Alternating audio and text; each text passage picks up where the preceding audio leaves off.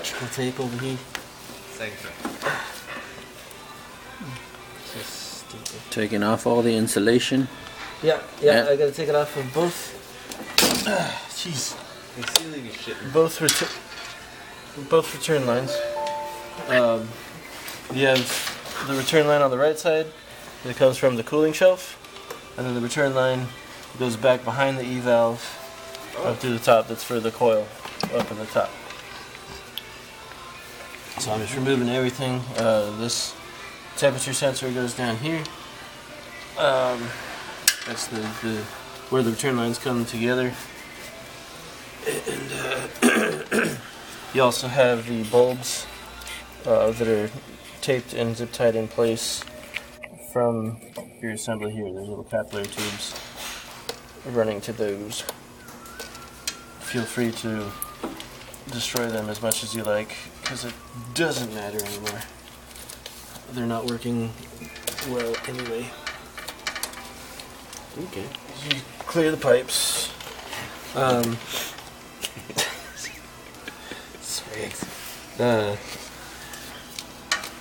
And mind which one goes where. You find that the TXV on the back goes to the one on the right. The one in front goes to the one on the left. We'll look at the locations more when we start cutting stuff apart. I just gotta get this sucker open. Don't wrap your insulation with electrical tape. Don't. That'll really not do anything, but it'll maybe ruin it for half. It's just a mess. Electrical tape is sticky. Stupid. And it makes my life more difficult.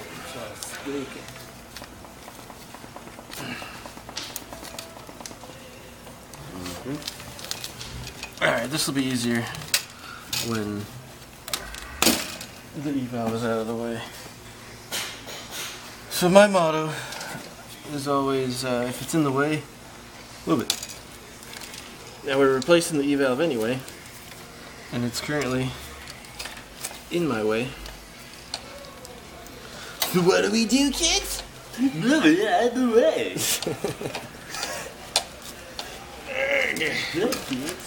Come on. Don't use electrical tape. Don't do it. Do it. My word.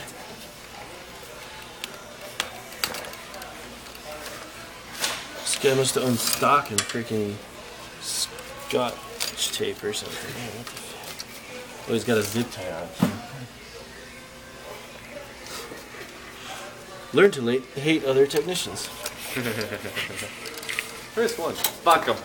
Hey, we're doing a professional video here, buddy. But yeah, fuck 'em. Alright. So like I said, Slinky. man, go away. Just put that in 3D.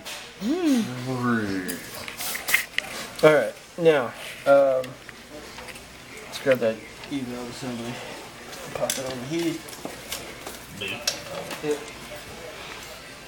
So you can see what comes in it. You can see what we can replace and what we cannot. So things that come with the kit. A new E-valve assembly. Popcorn. Yeah, we get... Oh, come on. Justin. Let's put that out. It comes with the new E-valve assembly. It comes with this tube here, a new filter dryer. It does not come with this tube here, so we have to save that one or fab up a new one. I like to reuse it because it's metric copper, and if I fab up a new one, I gotta use a new T, and it's a pain in the butt. So I'm gonna go ahead and take it off from here, and I'm gonna take it off from here, so this and this comes off as an assembly. Well, clean up your mess. Can I please? Oh, that's why I was handing it. Get it out of the way. We'll get to that later, I guess. I'll start taking it apart. Messy, messy, messy. Messy, messy. Hey, they're all left.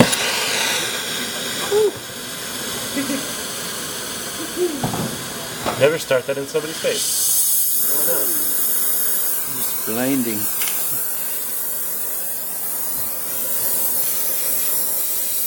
Don't try to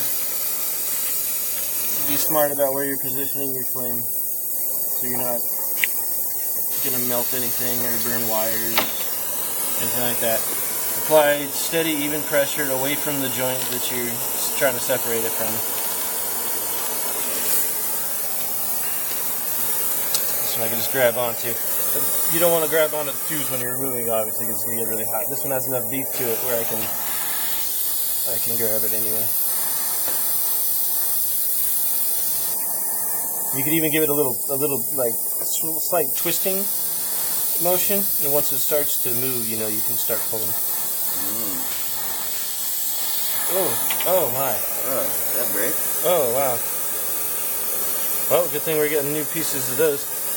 As you can see, the guy that did the job last overheated his pipe, and see, it's just like Crumbled. Yeah, it crumbled. And then, you know, we're going to remove this. So I just kind of let it dangle while I heat up the joint. And it should just plop off. Wow, dude. Take it.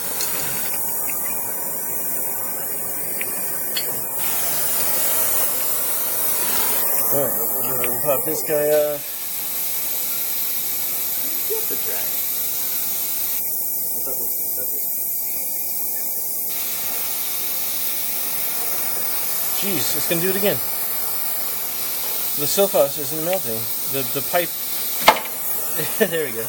It's like the pipe was gonna melt before the sulfos was. Okay, now this is a special portion here. This one has been replaced before, so it's a little bit different. But when you have the stock one in place, what you're going to do to remove your E-valve assembly, you have the two tubes here going up into your box. There's a joint here. Looks like there's a joint here. It's going to be a little bit different. What you'll do is you'll cut your tube. I'm just going to do it on this one, even though I don't think it's necessary.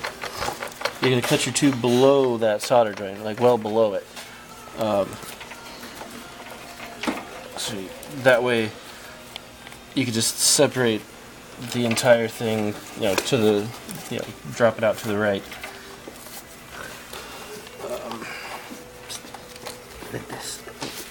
Yeah, because there'll be a decent amount of tube. Because when they do this from factory, they have the tubes from the E-valve assembly full length, so there'll be quite a bit of tube inside of the other tube, so you can't just solder it and drop it down because the coil is going to be in your way. So you got to cut it below that joint and slide it out of the way.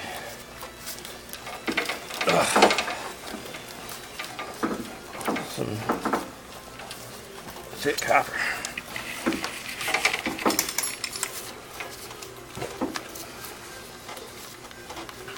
Yeah, good thing we removed that little panel, huh?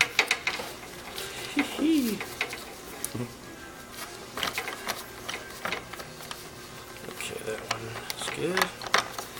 Swap it over to the other side. Like I said, you take it off well below.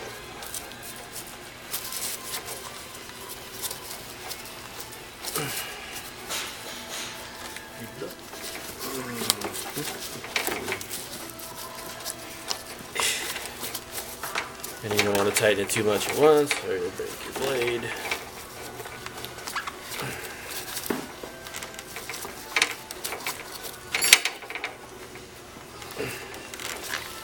I'll typically be working where you're filming, but I figured I'd let you get a shot. There we go. So that way, all you need to do is slide it to the right and drop it out. I had too much fun with these.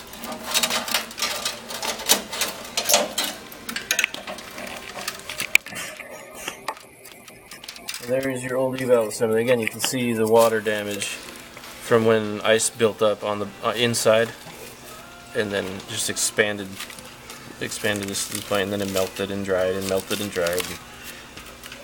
It's garbage. Can I see that?